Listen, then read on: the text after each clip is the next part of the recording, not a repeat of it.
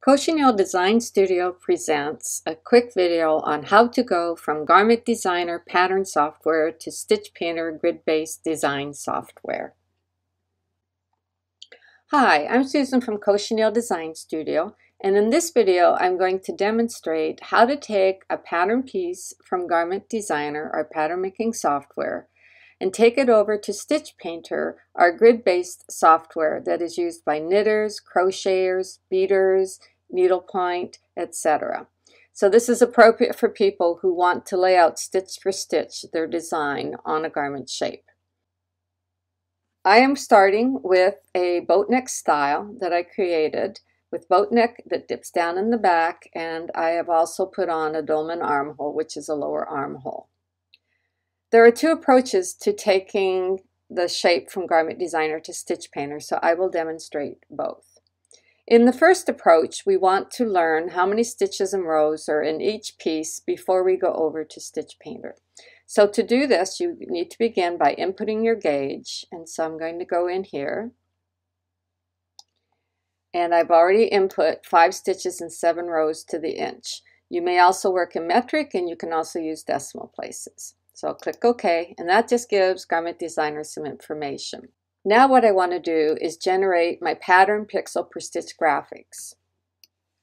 What these are Garment Designer's determination. What it does is it takes the dimensions of your garment times the gauge that you input and gives you a pattern pixel per stitch image. You can click on any of these images and either copy them to the clipboard, and that's how we get over to Stitch Painter, but I can also ask for shaping instructions. So I'm going to generate shaping instructions of just this front piece. And so Garment Designer has translated all those pixels into shaping instructions in what we call our block approach to knitting. So I'm looking to see the widest point and the longest point of the sweater piece, and in this case it's 110 stitches wide by 155 rows. So I write that down, and then I will go to Stitch Painter. And here I am in Stitch Painter. In this method, we go ahead and we set the document size to be the dimension that we wrote down. So in this case, it's 110 stitches by 155 rows, and we click OK. And so it has just resized our document. You're not seeing it all here, but you can see by the title up here that it is the right size. Then we will pick the color that we want the garment to be when it comes in. All right. We're going to go back to Garment Designer. I'm going to click on this piece that I want to bring into the software, and I'm going to copy it to the clipboard. Then we will come to Stitch Painter, and in Stitch Painter I can just simply select all by double clicking on the marquee. I have my color chosen, and then I can just choose Paste. And so what was on the clipboard has now come into the software. I just need to click on a tool, and you will typically get this message.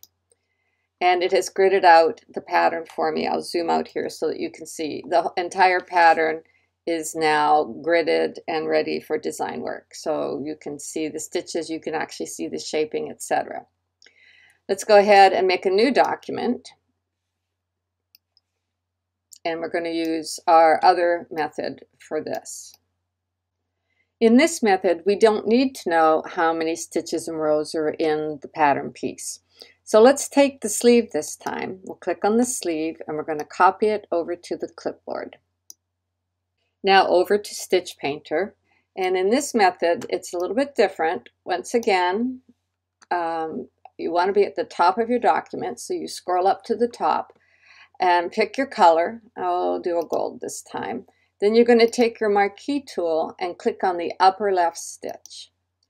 And what we do now, notice that it's 100 by 100. We go to Edit, Paste Special. Instead of Paste, we use Paste Special. So in this case, the software knows to bring each pixel in as a stitch. So this is step 1. I haven't approved it yet. And now you need to go and set the size of your document from the selection that's sitting there floating. And notice that my garment dimensions change. So it's 130 by 163 now. And then to finalize it, I just need to click on any tool approve the color source, and I'm going to zoom out so that you can see there is our entire garment here. If you want, you can, let's go to our other document. You can go and turn the grid off by clicking on the white.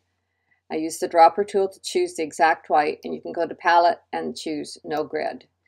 And then I can go ahead and design within the realm of this garment, and it's easy and it's fun. Now I'm going to demonstrate how to bring a motif that I created previously into this sweater template and place it. Before I bring the motif in or start to use it, what I want to do is actually mark the center of my pattern. And you can see that it is 110 stitches, so the halfway point is going to be around 55 and 56. So if you watch my cursor and then look down here, you can see what stitch and row I'm on. So I'm just going to make a little mark at 55. And I need a color to do that. So we'll click on, let's try green. And I'm just coming up here and moving till I see I'm at 55. And that is marking the center stitch just for my reference. Okay, so next what I'm going to do is I'm going to take my dropper tool, click on the white, and I'm going to actually lock it and make a stencil. This is an advanced feature of Stitch Painter, but it's very powerful. So now, no matter what I do, I can't draw over here, but I can draw here. And of course, with our history panel, I can just back up to any step that I want. So it's great. Okay, so let's now load a brush, and I actually have one that I've loaded. You just go to the brush load menu, and I loaded it from before, and so here it is. And my brush is 12 stitches wide, so it's a 12 stitch repeat by 116 rows. So I'm just getting knowledge there. But what I want to do is actually set up a repeat that is that exact same size, so that with one stamp it's going to fill the sweater. Now originally I had a different palette when I created this brush, so I can go and choose to use the brushes palette.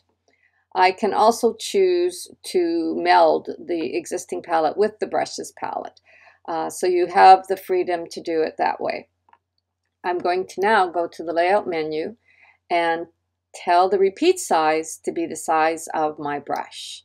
And so Stitch Painter just knows what size to do the repeat in. And I'm going to zoom in a little bit here by pressing 2 on the keyboard and scooting up to get to the top so that I can watch where I am in relation to that center, and if I'm trying to position a certain part of the motif in a certain spot, I can do that. I'm going to zoom out a little more just so that it's a little easier seen, but there I can see. I'm going to line this up, and just with one click it repeats everywhere. And if I do a zoom out, you can see how the repeat works. Now I might decide that's not perfect enough, so I can just back up in the history panel and reposition. I'm trying to position it so that the orange diamond is in the center. And that's pretty good. So you can see, and I'll just press another tool, you can see how this is positioned here, and I was able to engineer that. So that's one example of how to use a motif and stamp a ferrule pattern in place with Stitch Painter. Let's look now at bringing in some symbol design, so a cable work. And I've already loaded the brush by going to the brush load menu and finding it. So here is my brush, and if I zoom in, you can see the cable design that was done there. Okay, so I'm going to actually make my grid be a little bit bigger because it is 8 by 6. I'm going to go like 12 by 9, which makes it still be somewhat rectangular, and so it will host the symbols much more readily. So I'll just zoom out again. And so what I want to do is I want to again put this design in my sweater in an engineered place. I'm going to once again take my dropper tool and just make sure that I have that color locked and that the stencil's on. So I'll say make stencil again. Here is my motif, and what I'm going to do is I need to see how big that is. So I'm going to go to the size, and it tells me that it's 26 by 30. I can either just, bit by bit, line it up with the center here. I've got my center mark, and just start going up and down and manually stamping it in place, which would be easy. Or I could set it up to repeat, and it would stamp in repeat if I wanted several stitches in between. So the size again was 26 by 30. So I'm going to set a repeat size of maybe 40 by 30 because I don't want it everywhere. And I'm going to go ahead and just reposition that first one again and stamp. And you see it repeats, and I've left some plain in between that I could just fill with nothingness. So I'll take my dropper tool and click on the white background, which is representing my knit stitches, and go ahead and fill in the other areas. So when I zoom in, you can see all the cabling. Let's close this now so that it's easy to see for the garment, and it's very easy to design them, especially if I turn the repeat off. So there are some functions of bringing the shape in from Garment Designer, bringing it into Stitch Painter, and then using this engineered shape of the pattern, as you can see here, in a very engineered way to plan your texture stitch design. This completes our video. We have lots of other videos, so check out our YouTube channel.